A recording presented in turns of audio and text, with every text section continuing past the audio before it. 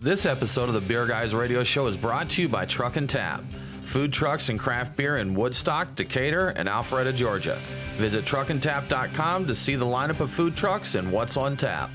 Wild and sour beers continue to evolve and grow in popularity, from simple sours like Berliner Weisse and Gose to complex, spontaneously fermented Lambic and Gueze. There's a huge variety in these beer styles.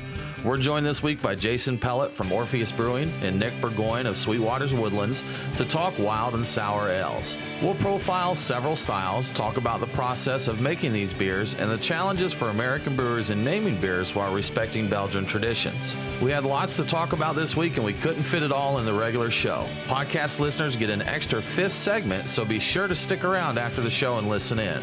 We hope you enjoy.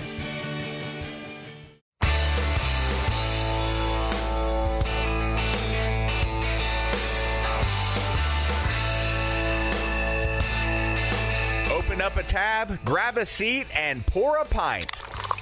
It's time for the Beer Guys Radio Show. You want free beer? Go to the brewery. Dedicated to the art, science, and enjoyment of craft beer. Yeah, what's wrong with the beer we got? Now, here are your hosts, Tim Dennis and Brian Hewitt. And welcome to the Beer Guys Radio Show. We are radio for the local craft beer movement. This week we're on the road. We're at ZCON at their brewery night at SweetWater Brewing. I'm Tim Dennis. And I'm Brian Hewitt. Like Tim mentioned, we are here at ZCON's brewery night, and we're going to talk to the Z-Car Club Association President, Karl, a little later in the show. And we'll discuss the club and the convention, but don't worry, beer fans. We've got plenty of beer to talk about, too. We're talking all things sour and wild this week with Nick Burgoyne and Jason Pellett. Now, Brian, Nick is the lead brewer and blender here at SweetWater's Woodlands, where they focus on wild, sour, and barrel-aged beers, such as Cambium, which we have a bottle of to enjoy today.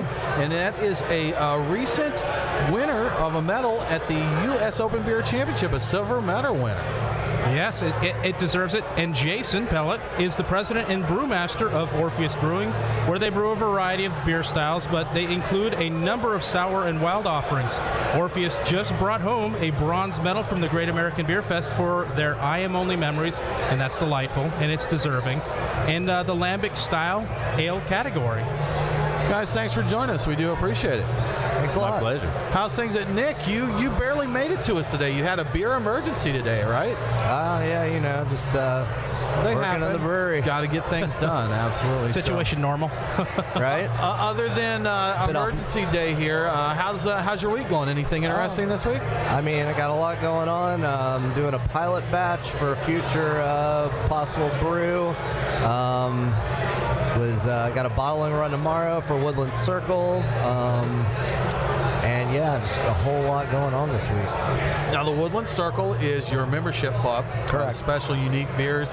And getting ready to start a new series on that this fall. Correct? Yeah, we are. It's currently, you can sign up now, but I think we'll be dropping the first bottles around December, just in time for the holidays. Looking forward to that. Yeah. So, Jason, how about you? What have you been up to this week? Let's see. Today, had barley wine barrel tasting for a while and had to run to the gym and then go back and finish the tasting and then come over here. So that was a rough gym session. I was going to say, does that help? Yeah. Well, it's good that he at least put the gym in there, because you could have just went straight barley wine all the way through. Was it J-I-M or G-Y-M? I'm curious about that. It is G-Y-M. Okay, just making sure. Wow. Moving right along here, Brian. So we had a busy week, again, as usual on that. We had some fun on our quest to visit every brewery in the state of Georgia. We ticked a few more off. We're at 67 now. Yes, that sounds right. I believe. And we've got about 18 more, I think, to visit this year. And we have plans to get to them all. We should do this. I think we're going to make it. Yeah, accomplish this. But we went up to Blue Ridge, Georgia. Yes. We visited Grumpy Old Men Brewing up there, Fanning Brewing Company, and Blue Ridge Brewery. And good time chatting with the folks at Grumpy Old Men and Fanning. Unfortunately, Blue Ridge was a full house there, absolutely packed. So that was a little quick in and out. But went up there and had a good time. Grumpy Old Men let us sample a white chocolate wheat ale that I enjoyed quite a lot. I really like that, and I really want, because I want to ruin everything with coffee, I really want that with coffee in it. It's really good. I know that you want to put coffee in every single beer, but I have to agree with you. That would be pretty nice. It would be awesome. Absolutely. So, other than that, Brian, what'd you get into this week? Well, I went over and checked out a Wild Leap tap takeover at a place in Brookhaven, Georgia here, and had their Alpha Abstraction Volume 3, and wow, that's really good. I've heard good things. It's extremely good. And I also tried their Rollin' Deep Cinnamon Roll Stout, and I think that's good. And the consensus I was looking at online was that people think it's a little on the thin side. I'm like, I kind of get that, but does everything need to be motor oil that's a stout? I mean, yes. I think there's room. Yeah, it does. Jason is known for his motor oil stout, so of course he's going to say yes. But I think there's room for something that's a little bit easier drinking in the stout realm. I think that's You're incorrect. Beer. You're wrong. Am I wrong? Okay. You're wrong, so. I apologize. I am terribly wrong. It's okay.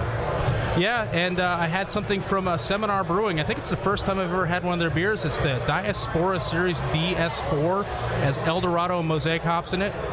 I love that. It's Where's an IPA. that brewery from?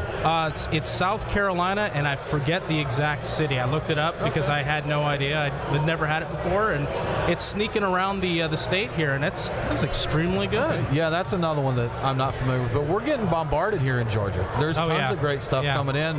One that is hitting, I think it was delayed a little bit, but Fonta Flora out of Asheville is coming here. A lot of people are really looking forward to that. And topical, considering we're talking sour, wild, funky beers with them coming in here. We also got Maine coming in. I forgot about that. I had a Maine beer up in Blue Ridge, Woods and Waters, just an IPA, one of their many. That was really good too. Good stuff. Just That's FYI. right. You double dipped on Blue Ridge, didn't you? I wound up going back up there because a certain somebody apples, was jealous. Right? Apples and wildflowers. An apple festival and wildflowers and things like that. The missus. Yes. That's Brian gets to get out and play on Saturdays as long as Sundays and Fridays belong to the wife. That's right. She calls the shots, and so if I go up to Blue Ridge, she can tell me the next day we're going to Blue Ridge. I'm like, all right, fine, we're going to Blue Ridge again. Good stuff. Yeah. You know what? I think it is time for Truck and Tap's Beers of the Week, Tim.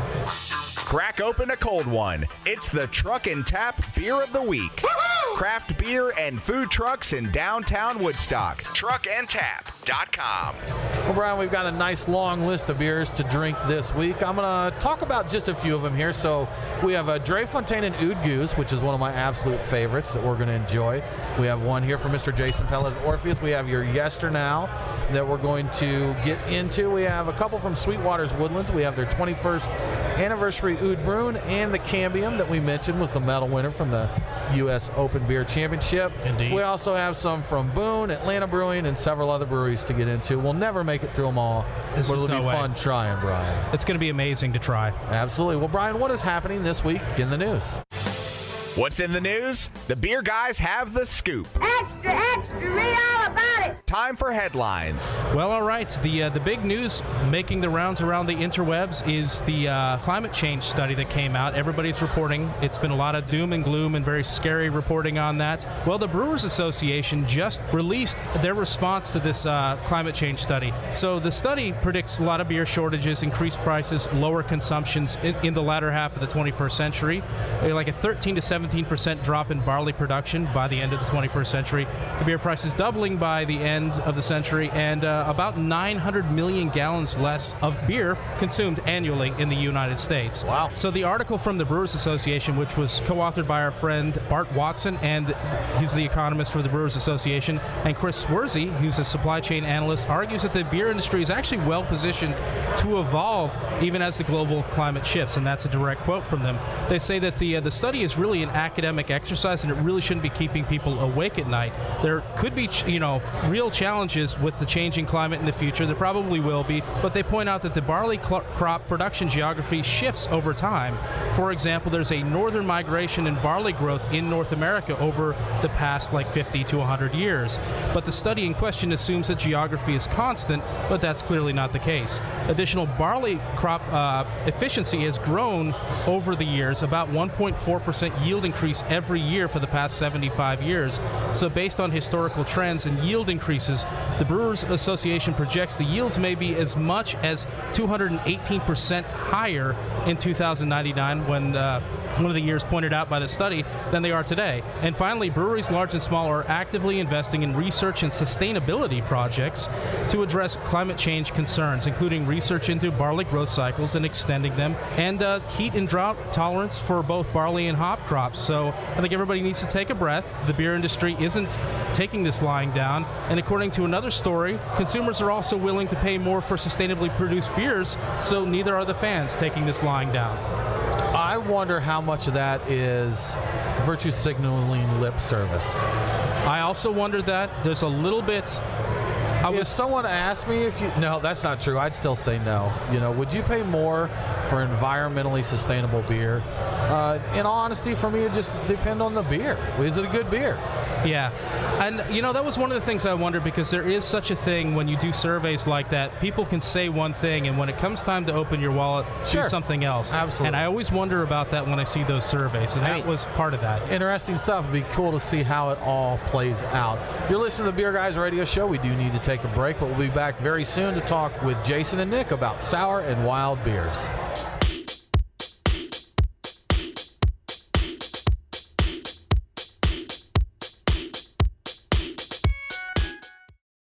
We are Reformation Brewery, celebrating the reformer in you. Locally crafted within the renowned Etowah watershed of Woodstock, Georgia, Reformation creates yeast-forward brews full of aroma and flavor crafted to last. Come see us in beautiful Woodstock, Georgia, for a tour and tasting of unique brews that you can't find anywhere else. Reformation Brewery, set beer free. ReformationBrewery.com. Beer forged with a reverence for tradition and new styles that start a revolution. Ironmonger Brewing. The brewers at Ironmonger Brewing pride themselves at being masters of barrel-aged, hoppy, and sour beers. They invite you to their tap room in Marietta, Georgia to taste and see. Also visit their barrel room for an intimate drinking experience with great live entertainment. Keep up to date on all things Ironmonger by liking them on Facebook. Ironmonger Brewing, establishing a new standard in craft beer.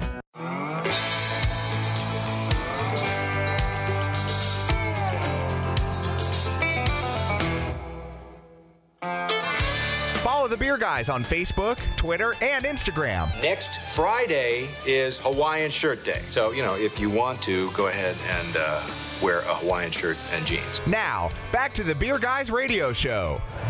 Welcome back to the Beer Guys Radio Show. If you missed a show, don't worry. All past and future episodes are available on demand. Subscribe on your favorite podcasting app and never miss an episode. We're at SweetWater Brewery in Atlanta, Georgia with the folks from ZCON, and we're talking with Nick B. and Jason Pellett about sour and wild beers. So, guys, our goal this episode is to just kind of give an overview primer maybe for those who don't know a lot about sour beers or don't know anything about sour or wild beers. And we figured you guys were a couple of the best ones to help us out with that. Probably. So, yeah, absolutely. Yeah, unquestionably. And as a matter of fact, we just opened one from you, Jason, Even the Furies Wept. That's right. Can you tell us a little bit about this beer? So this beer goes back to actually the first day we started filling barrels, shortly, just a couple months after we opened in 2014. So this is a blend of what we called our tribute barrels, which is the first 5 barrels we filled, where each barrel got dregs from a different brewery. There was a barrel for Russian River, Cantillon, Driefonteinen, Fantôme, and Jolly Pumpkin. So this got a couple of those, plus some Saltern Barrel Brett Saison. Those were all, at this point, 4 years old. And then some younger beer that was only a year old when we blended it. That's, now that you mentioned it, I actually remember seeing the pictures of the bottles inverted in the barrels. September 2nd, 2014. Fill them up. So what do you classify this as? Just like American Wild Ale, or do you have a different category you like to think of with that? I mean, I don't really call anything American wild ale, but I guess that would be appropriate.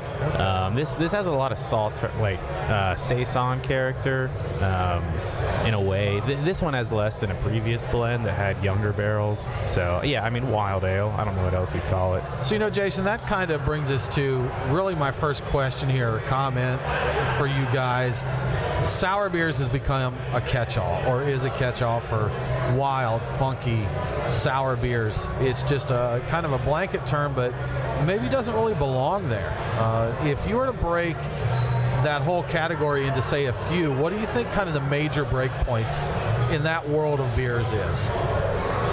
I think for us, we have some pretty strict internal definitions that don't necessarily line up with what happens elsewhere, but we call a beer, just by default, it's sour if there's acid-producing bacteria.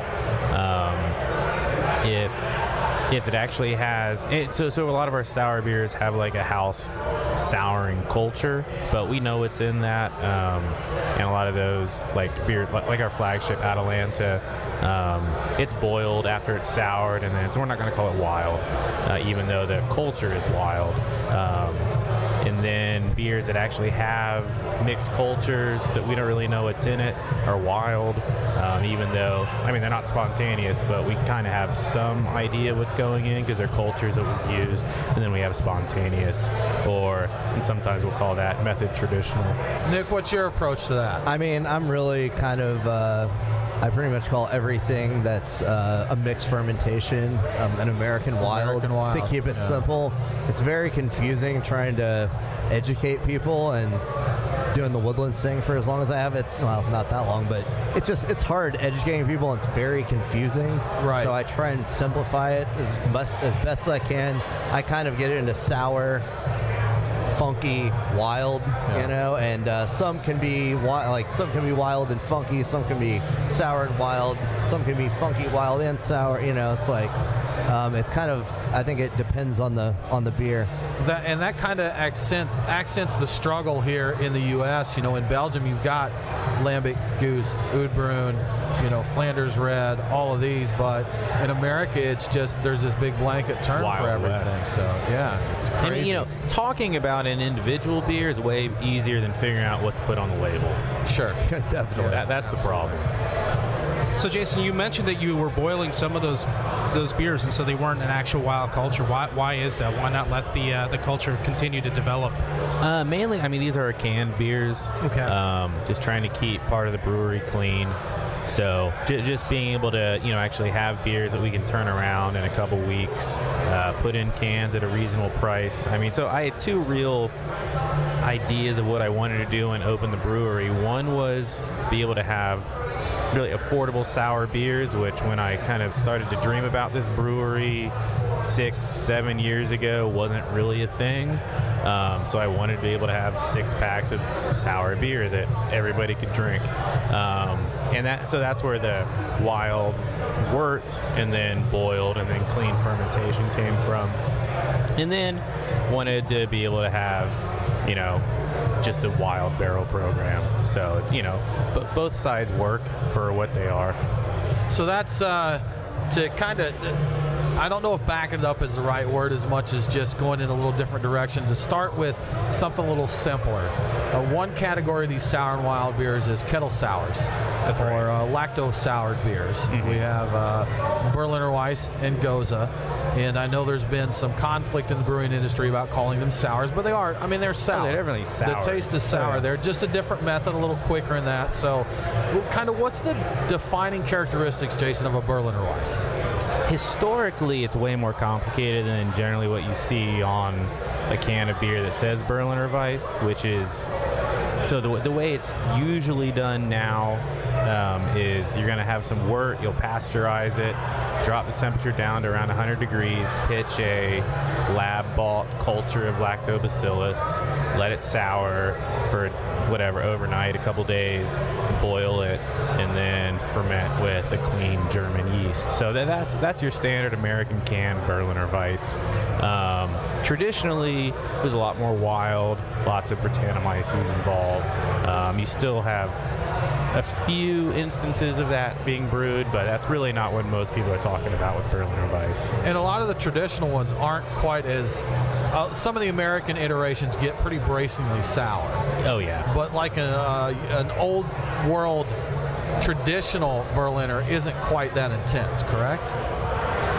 Probably not generally.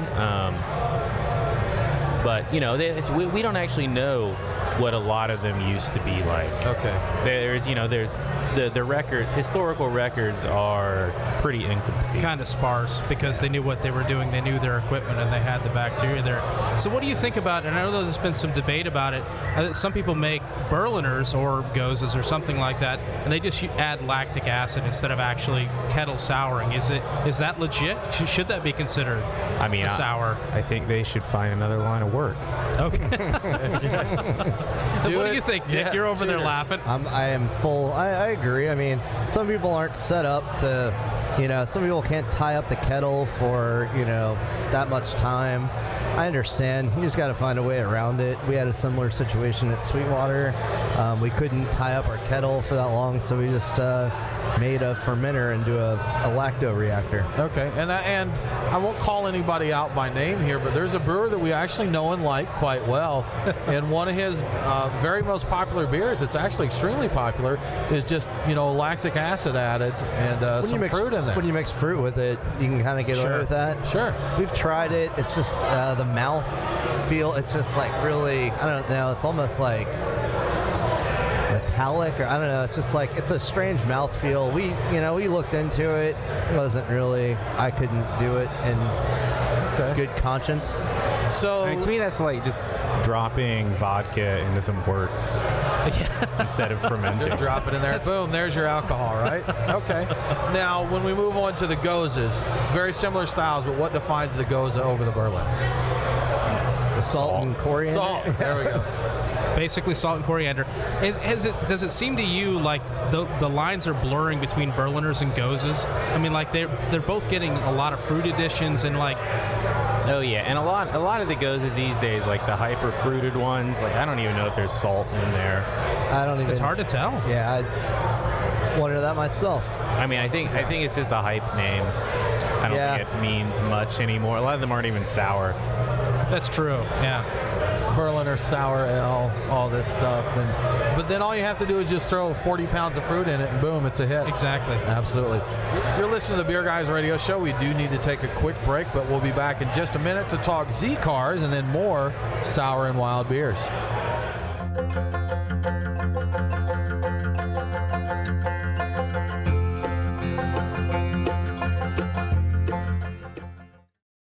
Looking for a great way to promote your business? CedarStream has what you need. For apparel, stickers, signs, and banners, we're your one-stop shop. There are never any art fees or setup fees. And if you need your items quickly, there's no additional charge for rush orders. Whether you own a brewery, bar, bottle shop, or other business, CedarStream is ready to serve you. Visit cedarstream.com for more info or call 800-686-7488 for immediate assistance. CedarStream. We print America.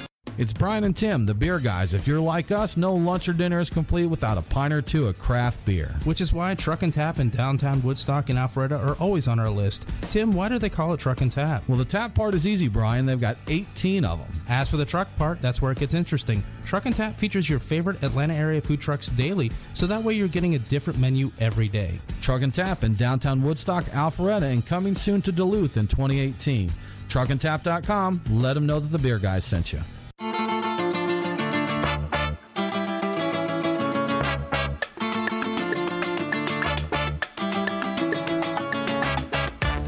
The Beer Guys on Facebook, Twitter, and Instagram. You passed out cigarettes for a smoke-a-thon on Earth Day. You installed speed bumps on the handicapped ramps. And most recently, you dumped 100 pounds of meat on a peaceful vegan protest. Oh, come on. That was way more than 100 pounds. Now, back to the Beer Guys Radio Show. Welcome back to the Beer Guys Radio Show. I want to give a quick shout-out to our newest radio affiliate, WRMN, 1410 AM in Elgin, Illinois. Catch Beer Guys Radio on WRMN every Saturday at noon Central. We're broadcasting from SweetWater Brewery in Atlanta, Georgia, and we're talking wild and sour ales. But before we get back to beer talk, we're going to, get into some information about the ZCAR Club Association from the club president, Chris Karl.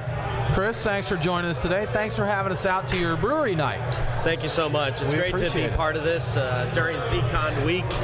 We do this every year, and we try to go to a very unique brewery.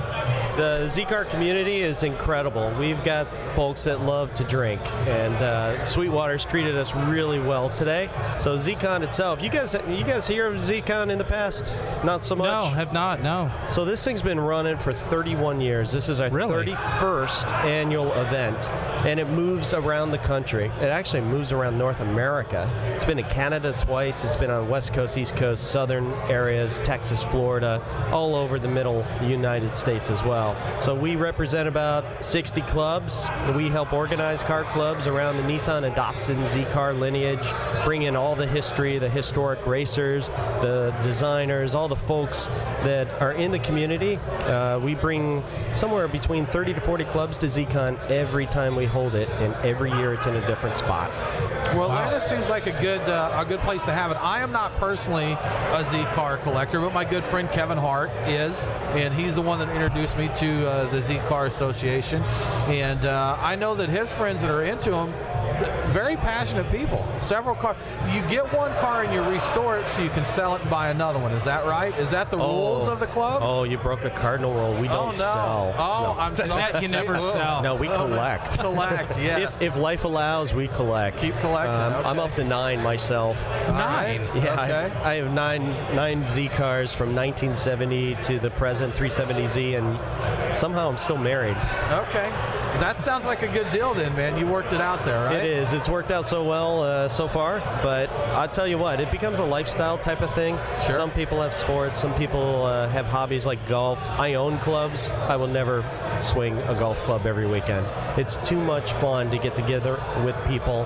We'll drive places. We'll have food. We'll drink great beer like the Sweetwater here. And it's a fantastic social arena around the love for this car. So I think I'm uniquely qualified to ask this question in that I don't know hardly anything about Z-Cars. What makes a Z-Car so special? So a Z-Car is an everyday man's vehicle or woman's vehicle. You can afford them. They go around corners well. They feel like a cockpit to an airplane. You just enjoy the experience of driving a car. There used to be a slogan called "Enjoy the Ride." It was the most successful, in my opinion, most successful message Nissan ever had around these cars in the mid-90s. And the reality is that when you own a Z-Car, you have a passion for the weekend. So you might drive a Maxima, an Altima, or some other vehicle during the week, but you get excited as that week ticks toward Friday about sitting in your two-seater, shifting the stick shift, and just your cares about the world go away because it's all about you bonding to the machine and enjoying it. And then the destination with your friends, being able to go to a place and just relax, socialize, and have that shared experience around the cars. Yeah. It really brings you together. So you said you have 9 of them, and I imagine this may be asking you your favorite child, but what's your favorite Z-Car? That's a common question I do get, and the favorite one I have is a 1991 800 horsepower twin-turbo 300ZX. She's been with me to now 47 out of the 50 states on road trips around Z events and just adventures, and every memory I have prior to my kids coming along, and even while they were young, I still escaped occasionally and had some fun, but it's amazing. Every experience that I had seemed to be in a Z-Car. I mean, going back to my youth, I got one when I was 16 years old, and when the daily driver broke, I delivered pizzas, right? I would deliver pizzas in the Z-Car, and the best part of it, I pull in and people come to the windows going, what the heck? The pizza guy's driving a Porsche. Yeah, sure. Yeah, the Porsche. It wasn't a Porsche. Right. Yeah. But, I'm overpaying for pizza. Yeah, exactly. But it had that long, sleek hood. It was attractive, and everybody in the house wanted to drive it. And I'll be honest, it was easier to pick pick up a date in a Datsun Z-Car than it was a Chevy, right? Well, Chris, if people want to hear more about the Z-Car clubs across the country or their local club, what's the best way for them to do that? So the national organization, the ZCCA, is simple. You go to zcca.org. We're a nonprofit firm. Our goal in life is to organize clubs, and our national event is ZCON.org, ZCON.org. So we do this every year, and there are phenomenal regional events all across the country that our clubs hold. So you can go to zcca.org, you can find a club in your local area, you can join up, you can just hang out with these guys and then decide to join later. Dues get you some, they get you some benefits. You get the benefits of discounts at the national event like ZCON. You get the benefits of discounted insurance through places like Haggerty and local parts discounts and whatnot. Excellent. Well, thanks so much for joining us today. Thanks again for having us out here. Enjoy the rest of your time in Atlanta. I'm going to enjoy my time and the rest of the SweetWater beer. You guys do a great job. Plan. Hey, thanks a lot. Thank you much. Cheers. All right, some good Z-Car information. Let's get back to beer. I like beer. I like Z-Cars now that I've seen what they are, but let's talk beer. So we've opened up an Oud Bruin, haven't we, Nick? Tell us a little bit about this one. Yeah, this is more like an Oud Bruin, almost styled in a Flanders Red sort of category. So basically the difference is like Oud What's Bruin. this beer? This is Curtismo. Curtismo. Okay. Curtismo. This is a beer we made for a buddy of ours here at SweetWater, really close to us. He was all about the lawfully cork and cage bottles, and he used to open up with a samurai sword. So As we you kind do. of like, yeah. Sure. So we wanted to like do something in his memory, and so this is a blend of an Oud Bruin we made, also with our cherry P&P that was in Sangiovese punches. And that's Pit and Pendulum for people who don't know. Yes. Sorry. Yeah. Lots of poppin' peas there, Brian. Yeah. Popping some Indeed, peas. popping some peas. So yeah, this was a blend, and it's kind of blended to be a Flemish red. So that is a good question. Flemish Reds and Oud Bruins, very related, but they're a little different. It's a little East Coast versus West Coast rivalry. So I'd read something, and it might not be accurate. I read that wood, like it being on wood, made the difference, but I don't know if that's really, it's Wikipedia, so who knows? Is that your experience? I'm not sure about the Wikipedia version, but I mean, it saw some wood. We treated it with some wood. It was in stainless steel for a while. It was in a fooder. Okay. Well, not this one, but another version. But yeah, I don't really think that wood has necessarily makes or breaks the style. Get some good wood off of this because it was in bourbon barrels. Oh, okay. Tennessee whiskey. And blended with Sangiovese pungent. So yeah, like I said, we kind of took like American and Belgian styles and fused them together a little bit. So Nick, I may have missed this, but what is the difference in the Oud Bruin and like the Flanders? I'd say like Oud Bruin is more like a sour brown, and the Flanders Red is more like a sour red. So, okay. And I guess the Oud Bruin is not supposed to have as much lactic acid and a little less puckering than the red. And I have to wonder if like Acetobacter is a little bit more of a thing with the red versus the brown, and maybe that's coming from the wood itself. It is, and it's more like oxygen getting introduced into the process, and that's when Acetobacter is going to form. It can't do. That's right. I'd read about that. It can't do much until the fermentation's done and oxygen can get back into the beer. Mm-hmm. Yeah. Nick, thanks for the info. This is a really tasty beer. I'm looking forward to grabbing some more of it. You're listening to the Beer Guys Radio Show. We do need to take a quick break, but we'll be back in just a moment to talk more sour and wild beers.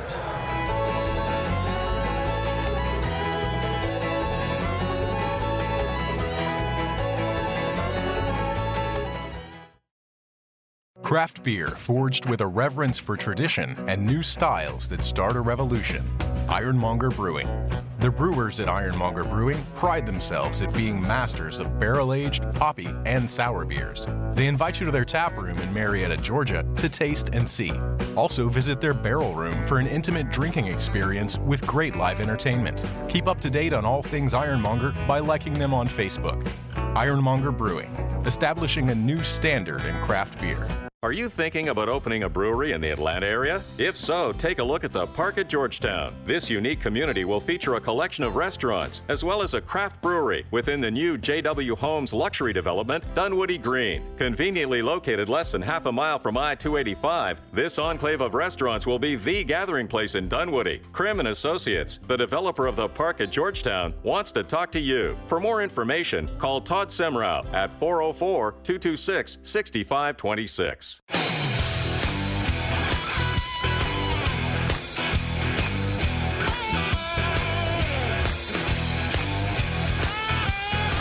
Follow the Beer Guys on Facebook, Twitter, and Instagram. The numbers all go to 11. Does that mean it's louder? Well, it's one louder, isn't it? Now, back to the Beer Guys radio show. Welcome back to the Beer Guys Radio Show. If you enjoy the show, please consider supporting us on Patreon. Just go to patreon.com/beerguys. Patrons will get early show access, Beer Guys radio swag, and some other cool perks. We're broadcasting from ZCON at SweetWater Brewery, and we're talking wild and sour beer. Jason Pellett. Yes. Orpheus Brewing. I have a question for you, sir. Okay. So we are currently drinking, and you know what? I have a friend that used to have a cigar program, and he'd always say the Spanish names wrong. And I made fun of him, and I said if he's a cigar guy, he should know the Spanish pronunciations. But I feel bad now because I'm doing this, and I struggle with the Dutch, the Belgian beers and that. To the best of my ability, this is a Drie Fonteinen Oud Geuze that I'm consuming. Do you know how accurate I am there, or? I'm not going to correct you. I say Drie Fonteinen, and Geuze is, if you hear it over there, there's sounds in there that I don't necessarily pick up. Geuze. It's tough. But I don't try to fake it. I just say Geuze. Joran van Ginterachter. He could probably say it better than me. He tried for several minutes to teach me, and I thought I was saying exactly what he said, and he just shook his head and said no. I digress, Jason. I have a question for you, sir. Okay. We would like to talk about Lambic and Gueze. I always want to. So what is the big difference between a Lambic and a Gueze? A Lambic it's a beer made in the Pellett land around Brussels. It basically takes a lot of the process that we think of in modern brewing and turns it on its head. So I'm trying to make I don't make Lambic, I make beer that's Lambic process. But so trying to make a very unfermentable wort with what's called a turbine mash, which leaves a lot of very difficult to ferment starches, leaves a very milky looking wort instead of what we generally go for with a clear wort. It's a long hot sparge extracting a lot of tannins from the grain that we usually wouldn't want. Long boil, we use aged hop, and then the beer goes into a cool ship, which is a flat, shallow, open vessel to collect microbes from the air, and then it goes into barrels and does its entire fermentation with microbes picked up from the environment. So that's Lambic. So it's a sour, funky beer that's spent generally at least a year in barrels. So just to clarify, you don't pitch any kind of yeast or anything in there. So it's going to be whatever wild microbes are around. And to a certain extent between the hops, so the hops, beyond contributing their very specific aged hop character, hops have always been used as preservatives. So between the hops that are kind of discouraging a lot of the bacteria that we don't want in the beer, we're controlling how that fermentation happens. With the very difficult to ferment wort, we're controlling how the fermentation happens.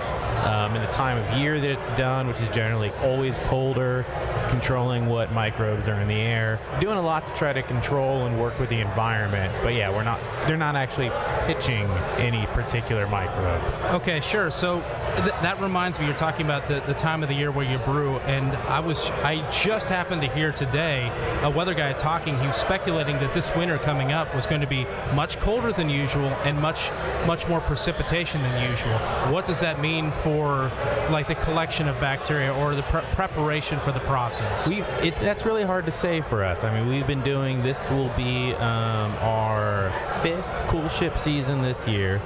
So we actually this year just about to put out our blend of 1, 2, and 3-year-old Lambic process beer, which is, you asked earlier what a Geuze, the difference between Lambic and Gueze is. A Geuze is usually a blend of 1, 2, and 3-year-old Lambic. So we don't call ours Geuze, we call it Méthode Traditionnelle 3-year. So, but we don't have a lot of variables to analyze yet to see like how the specific weather events affect our spontaneous fermentation. So, kind of some variants on the Geuze and Lambic. We have creeks, framboise. There's a farrow, which I think is probably more direct, and a farrow is just a back-sweetened Lambic. Is that correct? Generally, yes.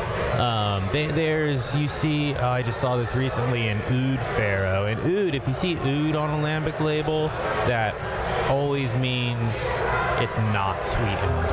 Okay. So, or all the sugars are allowed to ferment out. So an oud farrow, they would put this, the farrow is like a darkened sugar. I don't know the exact process. It's like a Belgian candy sugar that's been like roasted or something? Yeah, there's some caramelization involved. I can't speak to it very well. I've never actually been a farrow fan.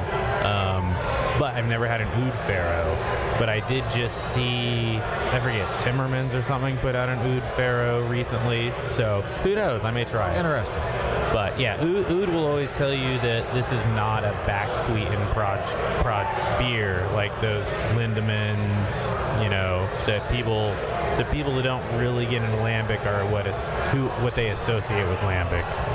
So when we look at beers like the Creek and the Framboise, are those ones that just have a secondary fermentation, either Creek on cherries or Framboise raspberries, or is there more to it than that? No, that's generally it. Like I said, with the more famous, like Lindemans, they get back sweetened after the fruit fermentation. I mean, that's not the beers that I like to think about with Lambic, or that we don't do anything like that.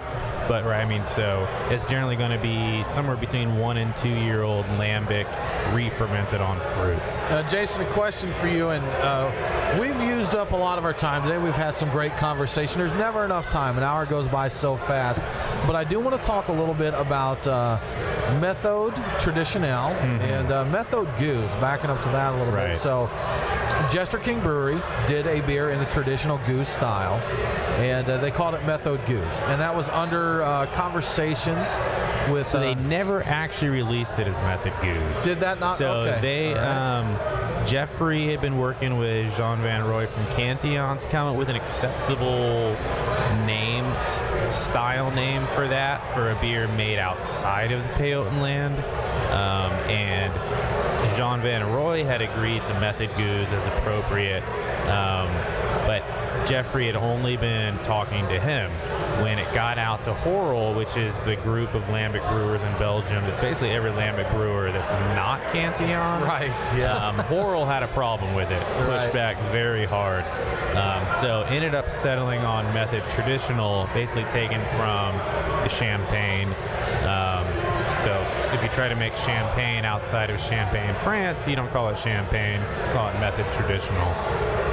So this is the same idea, and then for the Geuze, like the 1, 2, 3 year blend, MT3,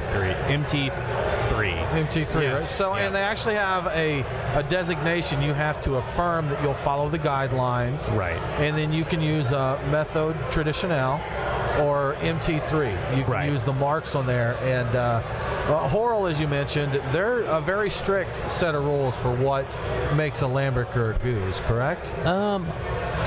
For them, it's mainly where it's made. So they have a lot of Cantillon and HORAL have been at odds in a lot of instances for things that HORAL allows that Cantillon considers untraditional, like the back sweetening that we were talking about a second ago. That's something that Cantillon is very against. It's untraditional.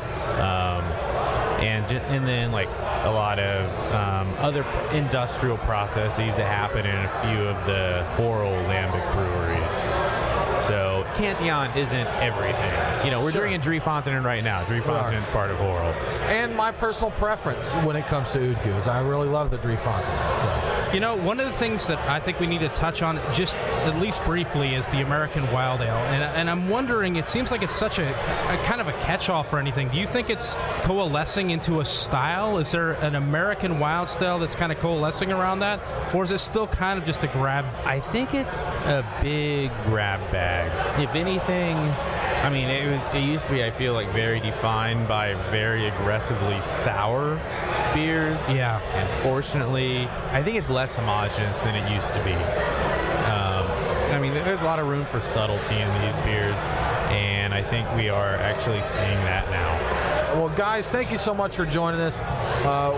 We had to rush there a little bit at the end because there's so much we wanted to cover, and we had great conversation. Once again, we have Nick Burgoyne from SweetWater's Woodlands. He is the lead brewer and blender there. We have Jason Pellett of Orpheus Brewing, president and brewmaster. Guys, we really appreciate you joining this week and sharing your info and your beers. Yeah, thanks for having us. Yeah, thanks for having me. Well, that about wraps it up for this episode of the Beer Guys Radio Show. Coming up next week, we're going to be talking with Upland Brewing Company. For more craft beer info, make sure to follow us on social media. We're Beer Guys Radio on Facebook, Twitter, and Instagram. Make sure to never miss an episode. Subscribe to Beer Guys Radio on Apple Podcasts, Google Podcasts, Overcast, or your favorite podcasting app. Thanks again for tuning in. Have a great week, and don't forget to drink local. Cheers. The Beer Guys Radio Show on the Beer Guys Radio Network. BeerGuysRadio.com.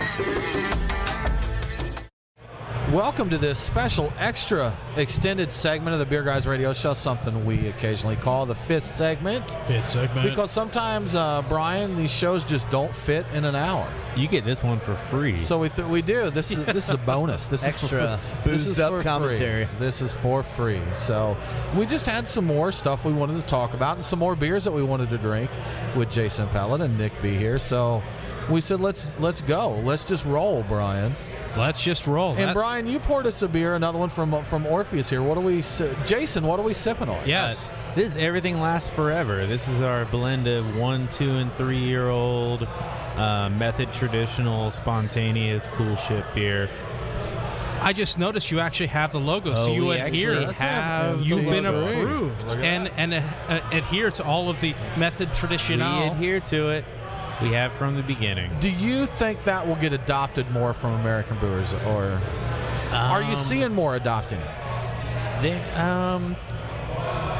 That's hard to say. Yeah. I mean, there's, not all of our spontaneous stuff is Méthode Traditionnelle. I actually debated using that.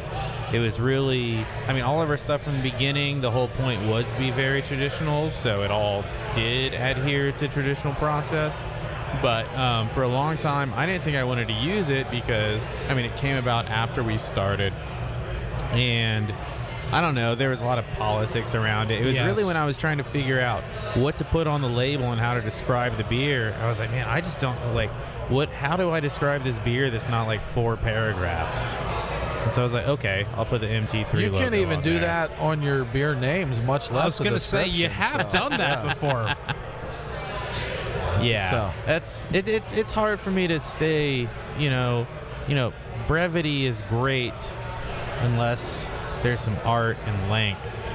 So to back up the MT3 designation that you used on this beer means it is a blend of 1 to 3-year-old lambics, correct? Lambic style. Lambic process. See, sorry. So we got to be careful.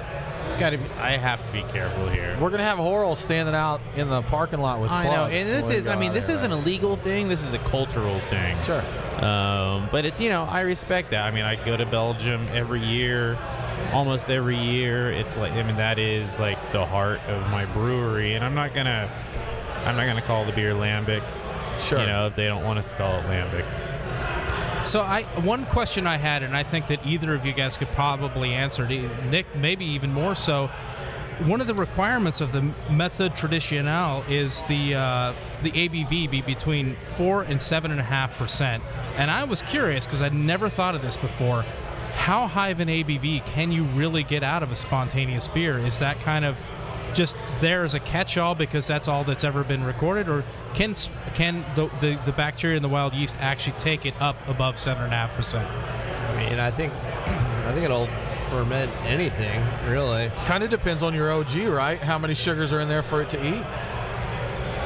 I mean, probably. I mean, we've isolated some wild yeast in the brewery that we've fermented 11+% beers. Really? Pretty sure that, I mean, wild yeast is going to ferment anything. Because I thought I'd read somewhere that a lot of these were less alcohol resistant and they weren't as efficient at it because they hadn't been kind of trained up, coached up, and harvested that way. That's pretty typical with like a lot of yeast strains that, you can, train them in a way. There's like hop tolerant lacto. Sure. It's crazy. Ale and lager yeast that have been trained and cultured over the years. Yeah. Each time you use them, you harvest the ones that are the strongest in that, and then move them on to the next generation. Interesting question. Yeah. But we've done a lot of wild stuff that we've never tried to do a 10+% spontaneous fermentation, but just based on how we have done some higher ABV stuff and no problem, and it dries out. I would love to see an Imperial Lambic or Méthode Traditionnelle. I'd love to see an Imperial Méthode Traditionnelle because it doesn't even match. I still want to see that style together in that ABV just to see what it's like. An Imperial American with a stout. I mean, one of the beers we put out this year, and it was a blend of like Méthode traditional barrels with some wild barrels that was mainly it actually was mainly native wild stuff. That ended up close to 11%. I don't see why it wouldn't, but it depends on the wild yeast and, whatever that particular, what you caught, I mean, if you think about, there's a lot of wine, especially there's a resurgence of this wine fermented with just the yeast on the grapes.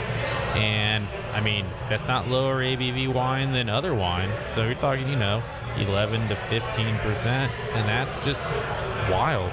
Given the juice, they'll eat it, Brian. I had no idea that was a thing. Just so juice there's spontaneous wine out there as well. I actually thought all wine. It's fairly traditional to let it just ferment off what's in there. Right? It's traditional, but it's fairly uncommon. Is it? They don't like what we like. I know nothing about wine. For decades. I mean, a long time ago, that would have been the case. More recently, that's the case in a just general cultural interest in fermentation. But for decades, it was all very kill off the wild yeasts, pitch a specific wine yeast, and then let it go like that. But now there are more. None of the big wineries are doing their big brands wild, but there is a lot of wild fermented wines out there now. Do they offer any sour wines? Is there a Lambic or Geuze version of wine? I think it's called Boone's Farm. Lambic.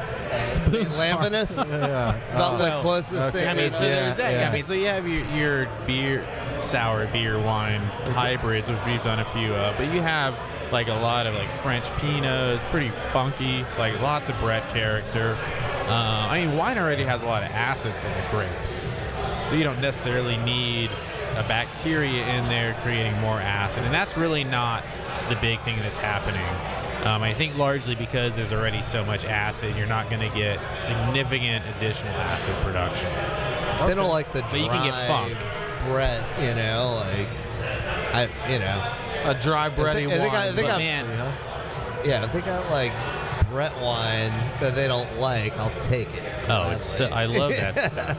And Spanish ciders, and cider can be looked at as wine, and I didn't think I liked cider until I had some of these funky, super dry, Brett ones that they're doing now. Yeah. I mean, just wild wines, and yeah, I think there may be some. I'm sure there's some bacteria involved, but lots of Brett.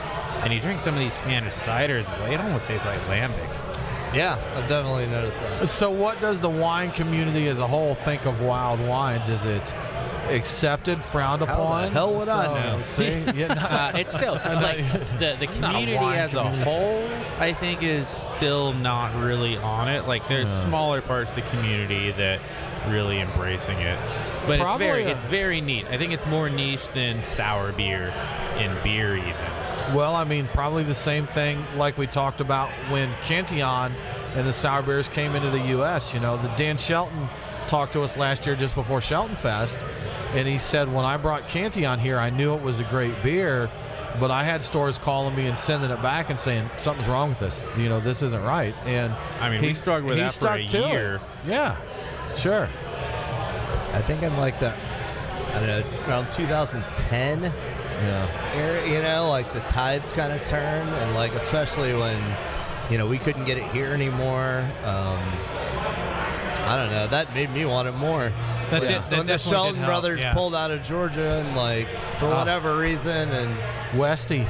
But you know, so there is a very in Atlanta. There's always been a very strong core of beer drinkers, you know, supported like the Brick Store for many years and the Porter, but beyond that core that really wasn't huge, you know, sour beer was not a thing. Like when we opened in May 2014, I mean, it took a good 18 plus months for just stop getting just kegs regularly sent back to us because they were sour.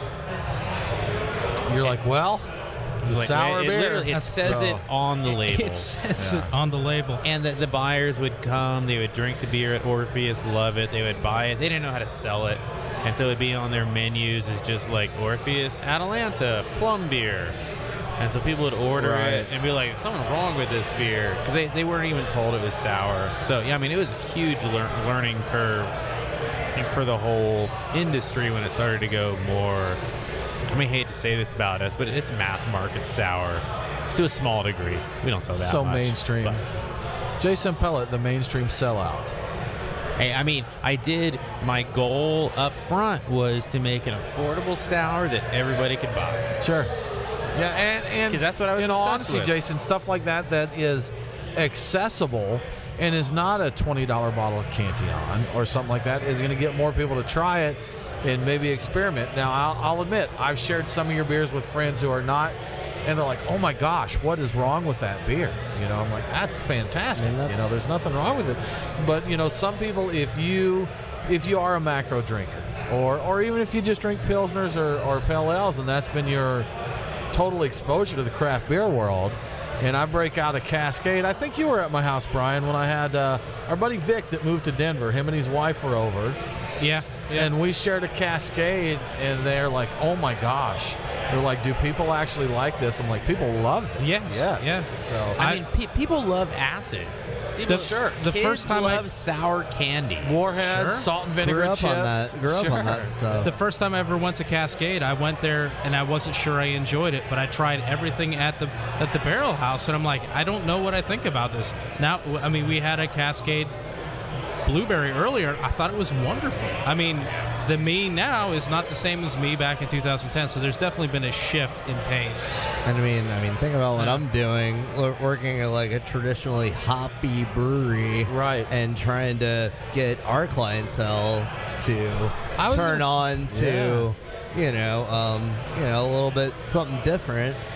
It's been a challenge, but you know, when you've got your 420 and blue and IPA drinkers, I mean, that's like what people think, and you know, the Woodlands is like tried to brand it a little bit separately as the Woodlands, right? Yeah, you know, but that's also like nobody knows what it is. So.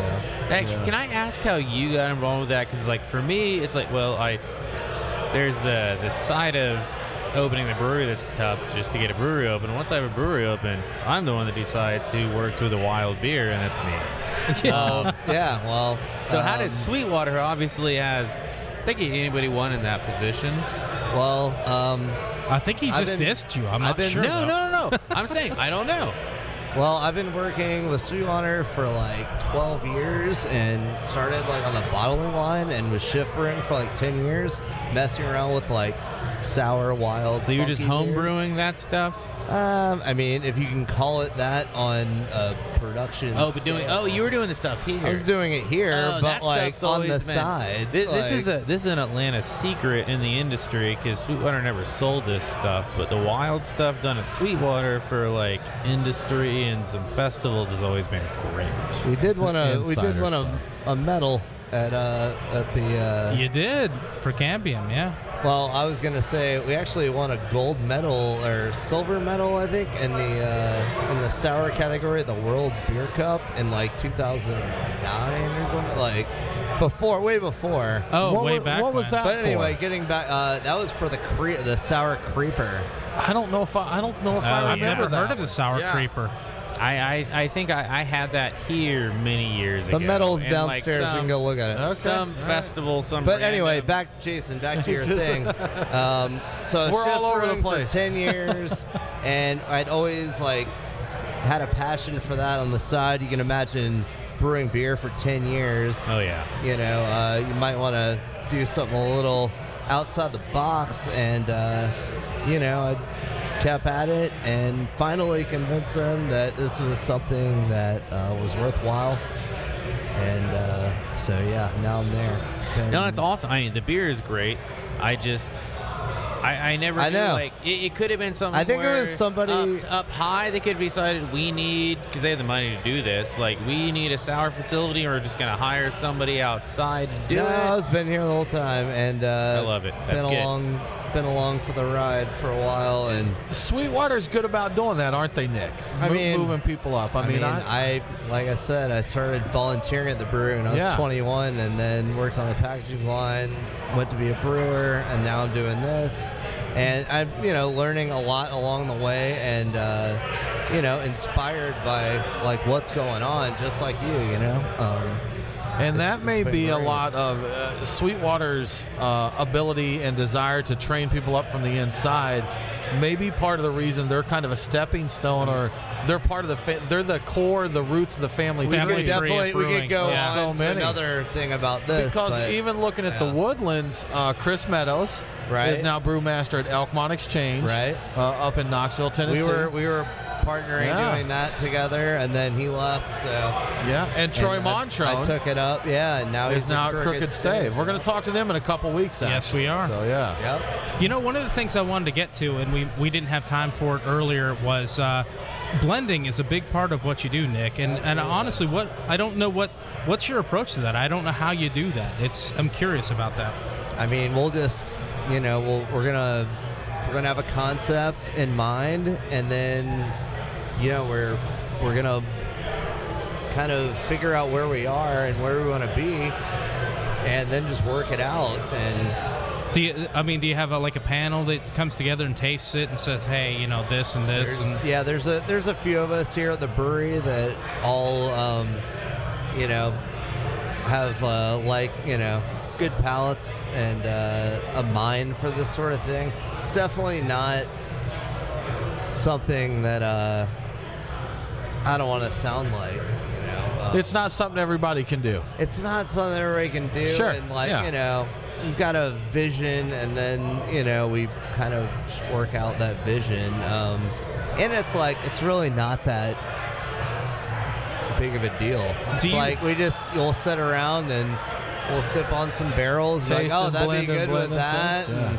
This would be good with that. It's not that big of a deal. Now, Jason, you actually did something cool with a blending session recently. I sure did. You invited some commoners in there, right? I did. We do that too, yeah. But that was fun. That was, we've done some stuff where we invite some industry people in for blending sessions just to get some additional palates involved. But this was, it was September 2nd. It was the day that was the 4th anniversary of when we started barrel aging. Okay. It was like, okay, we're going to do a blend today, and just pulled like 18 or 20 barrel samples from assorted things. Just figured out, it was like, this could be as big as small of a blend as we came up with. And you know, it was an all-day thing, just tasting through, you know, letting people see like how we approach each barrel to figure out what it might contribute to a blend.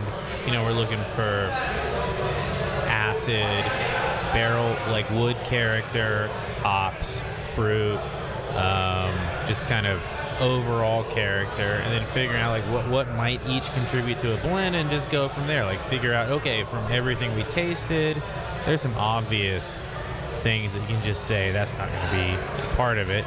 But then like, okay, so what? There's always obviously some great stuff. We're like, we're gonna build a blend around this barrel, or like these two barrels that are similar.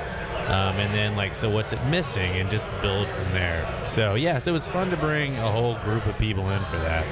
And that probably beer, pretty educational for those that have never done anything like that, kind of see how a beer comes together in the blending process. I think so, and especially, and it was fun. You know, we don't always run into something like this. But we had one particular barrel that everybody loved.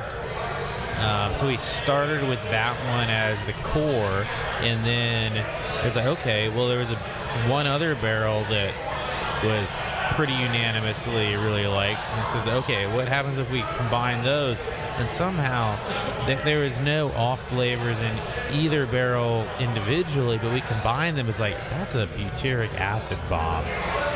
It's like there is no detectable butyric acid in either, and it's, you know, it comes together, and then so everybody there sees like, this is not just like, just take a lot of barrels, put them all together, and call it a beer. See what you get. Yeah. Every single part of the blend has to come together. Yeah, absolutely. And so yeah, I mean, it's hard to explain too. It's like, it is. You just got to taste. Exactly. You can't explain. You just have to taste. Exactly. Yeah. It all comes together. As trite as that sounds, like, you know, it's true. That's we don't really approach. I mean, obviously we have lots of barrels that were brewed at the same time, but very rarely do we approach it like, these barrels are brewed together, so they're going to be bottled together. It's just every single barrel is its own thing. Very individual basis. So getting back to the whole Méthode Traditionnelle, or the whole Méthode Geuze, you know, the Lambic inspired things. Yeah. I was looking around, and it turns out there's a number of different interesting methods that don't involve cool ships to create Lambic-style beers. Are you familiar with these? Is this a joke? No, seriously. There's one called the Lebau method. I think I'm saying it's right. Lebau. And is that French? I think Dutch? Could be. It's one of those things. Mort Sabite. I don't know if I'm saying it. See, this would be one of those things. Oh, Mort Sabite. So that's now AB InBev. Oh, I did not know that. So one of the things that they were doing was, and there are two different methods. There's the DKZ, and Bellevue does that, and Mort Sabite does something called the Lebau method. Both of them involve chilling the wort. One's plate chilled, and the other one's a heat exchanger chilled, and both of them involve inoculating tanks or pipes with unsterilized air. They fill the tanks with the local air, right? Yeah, one of them fills the tanks with the local air. Another one, I think, actually pumps it through the wort, right? Yeah, compressed air that goes through the wort. Have you guys ever heard of that? And have you ever tried anything like that? These are the kinds of these are the kinds of things that makes Cantillon not a member of HORAL. HORAL is okay with that. Cantillon's not. Because that seems like the antithesis of traditional. You know what I mean?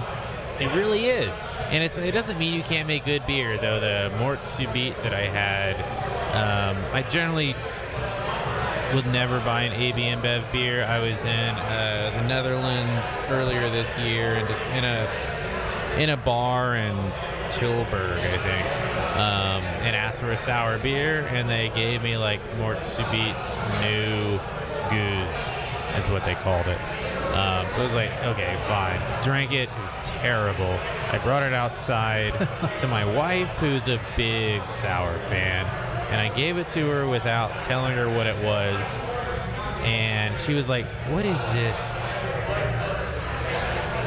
Beep, swear words, right? You gave me. I was like, yeah, that's AB InBev Geuze. Okay. All right, I didn't realize that was the case, because it seemed like it was interesting that they had these different breweries had done away with the cool ship concept to basically pipe in air. I mean, that's the industrial stuff that Cantillon is very against. Interesting. Well, guys, I think we're going to wrap up this little extra segment here. One parting question for you, Jason. Green bottles, yes or no? You know, it depends on the beer a lot. I actually love the flavor of like Avec Les Bon Vu in green bottles. I don't know if you recall this, but the grand opening of your brewery, you had posted on Reddit that we both frequent and looking for bottles of that. Mm-hmm. And I said, I think I have some of these, but I think they're skunked.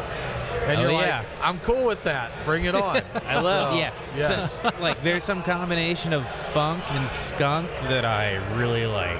Okay. We haven't done green bottles. I appreciate, like, Jester King's done, like, the same Saison and brown and green bottles. That's cool. We just, that's just one of those things that's cool. We just haven't done it. Nick, green bottles. Absolutely. We actually do green bottles for our Woodlands Circle for anything that we want light strip, flavor. Yeah. I dig it. I think it's awesome. Because it can manifest in certain beers like these Geuzes and that we're talking about, not so much as a skunk. I think it's really going to make it better. A nice funkiness to it. So for a Saison or something, like I think it's perfect. Yeah, absolutely. And I would actually recommend to skunk it up a little bit. Skunk those green bottles if you have a Woodlands Circle membership. And check them out. Okay, because cool. I was blown away myself. Guys, thanks again for joining us and staying around extra long to talk a little bit more. We've really enjoyed chatting and drinking these sour and wild and funky and crazy beers with you. This is Tim Dennis and Brian Hewitt and audio engineer Sam Kempe, who has stayed quiet but keeps us going over there. Sam, you're the man. You're the man. Keeping it real. This is Beer Guys Radio. This is our 5th segment extra. Thanks for tuning in. Cheers.